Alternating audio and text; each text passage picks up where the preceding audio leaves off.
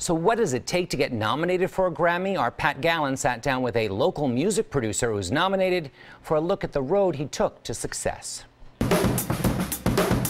In the basement of a restaurant in Conshohocken, there's an abundance of music history. Studio 4 is also the headquarters for local Grammy-nominated producer Will Yip. A Philly native and Temple grad, Yip has worked with major acts like Lauryn Hill and Panic at the Disco. And on Sunday, he'll find out if he's taking home a Grammy Award for his work with heavy metal band Code Orange.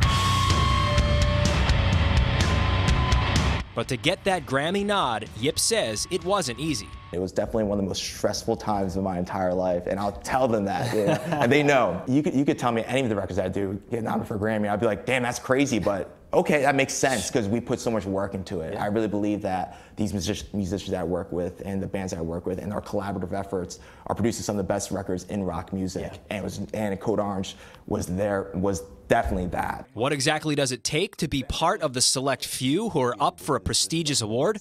The album-making process takes patience. Usually from 10 to 9, we're in here together, just grinding for 11 hours a day, collaborating, tracking, pre-proing. Then I'm back up mixing in my mix rig between 12 and 3, 4 a.m., and I'm back here at 10 o'clock. And during that time, it's about the finer details. We do drums, we do bass, we do a ton of guitar tracks, we do a ton of vocal tracks. You know, we work on vocal takes. So this can take weeks, months?